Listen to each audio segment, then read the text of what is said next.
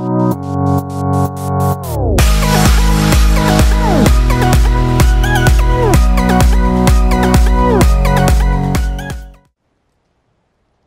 guys, what is up? Alpha here, bringing you guys a Call of Duty Advanced Warfare trickshotting tutorial. So in this one, guys, this is the most basic trickshot in Call of Duty. I think everyone knows what this is. This is an InstaSwap. So pretty much what it was on previous Call of Duties was, for Xbox, it was Y, LB, or RB, then Y again. Or for PlayStation, it was triangle, L2, or R2, triangle.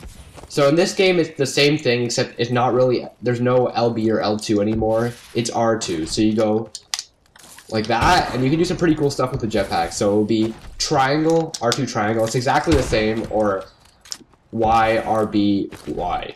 So that's a cool, you can do a lot of stuff with it. So I'll turn my sensitivity up to show you what a random shot would look like. Oh, oops. Stick layout's on default, yeah. So this is pretty much what a shot would look like. And you can do a bunch of spins. It just looks really crazy.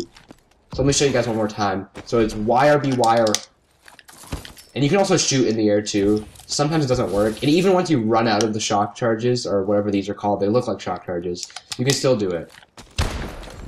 So that's really cool. Hopefully you guys enjoyed this tutorial.